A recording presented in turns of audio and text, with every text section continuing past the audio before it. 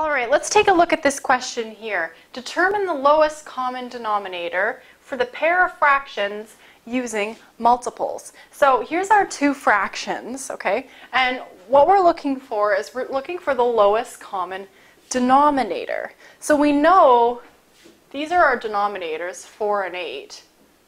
So we'll write those out. Our denominators are 4 and 8. So what does lowest common denominator mean? Well, a common denominator means, common means the same, okay? So we're looking for a multiple of 4 and 8, okay? And we're looking for the lowest multiple of 4 and 8, okay? And again, this multiple must be the same. So it has to be the same for 4 and 8. So, and we can see we're using multiples to find the lowest common denominator.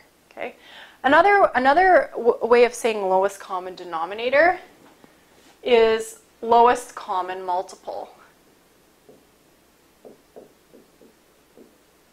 Lowest common multiple. So we're looking for the lowest common multiple of 4 and 8. Well, let's look at the multiples of 4. Okay. Well, we know 4 times 1 is 4. 4 times 2 is 8. 4 times 3 is 12.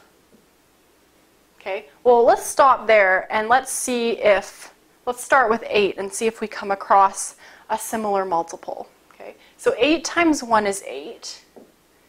8 times 2 is 16. Well, as you can see, we already have a common multiple. Okay, and remember, we're looking for our lowest common multiple or our lowest common denominator. Okay, so our lowest common denominator we can see here is 8, because 8 is a multiple for both 4 and 8. Okay, so this is our lowest common multiple or our lowest common denominator.